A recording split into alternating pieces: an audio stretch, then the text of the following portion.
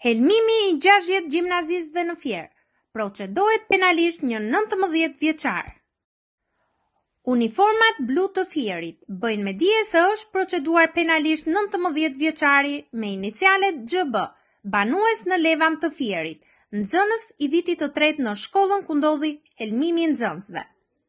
Policia thot se ky shtetas në bashkëpunim me dy nxënësit e tjerë, të cilët u proceduan më parë në gjendje të lirë, dyshohet se kanë përdorur sprajt me lëndë gazi me mbishkrimin diva në ambientet e brendshme të shkollës, duke shkaktuar shqetësime në frymarrje të disa nxënësve të shkollës.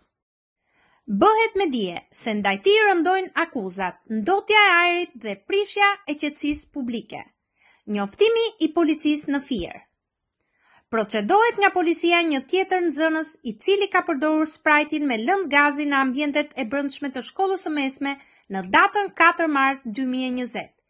Specialistët për hetimin e krimeve në Komisariatin e Policisë Fier, në vijim të punës hetimore intensive për zbardhjen e plot dhe dokumentimin ligjor të ngjarjes së ndodhur në 4 mars 2020 në një shkollë të mesme në Fier, proceduan penalisht shtetasi.